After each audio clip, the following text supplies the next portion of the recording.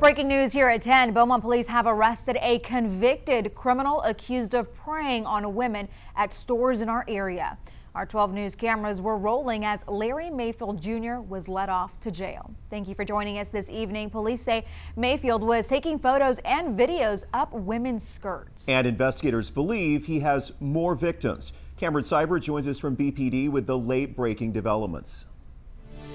Tonight, Beaumont police announced the arrest of a suspect they think was filming up women's skirts in public. Here's how it looked as they hauled him off to jail.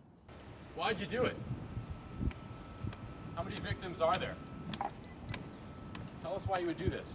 Larry Mayfield Jr. remained quiet. The 37-year-old appeared embarrassed as he was ushered off to the Jefferson County Jail.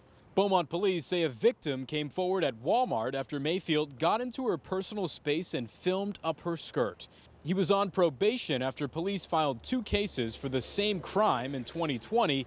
But even after his arrest, police say Mayfield continued to visit area stores filming up skirts. There are numerous other victims of this crime. He has gone to local convenience stores, grocery stores, retail places like Target and Walmart, and he has filmed women. The crime is a state jail felony, with each count punishable up to 2 years. Beaumont police are hoping other victims will see his face and come forward to share other incidents that may have happened.